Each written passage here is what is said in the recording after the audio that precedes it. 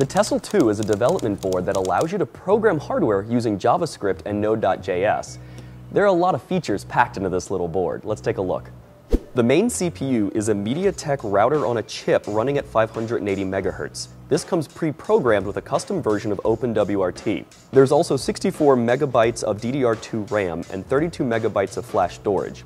A 48 MHz Atmel SAMD21 acts as a coprocessor for better I/O control. There's 10100 Ethernet port, 802.11 BGN Wi-Fi, 2 USB ports, and 16 GPIO pins. On July 30th, developers from around the globe will meet in various cities to learn how to control the physical world using JavaScript. Collectively, this event is known as International NodeBots Day.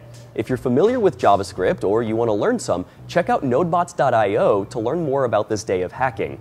To give you a head start, SparkFun has partnered with the fine folks at Johnny 5 to put together a kit around the Tessel 2 known as the Johnny 5 Inventors Kit.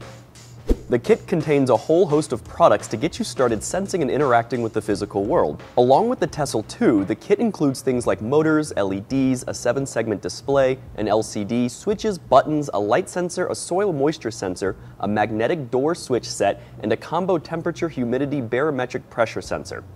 As an example of one project from the kit, we can use the LCD to make a simple clock that shows the current date and time. If you want to create a simple roving robot, controlling the 2 motors in the Inventor's Kit is a great start. These are just 2 of the projects found in the kit. To see the full set of 14 experiments, check out the link to the online guide in the description.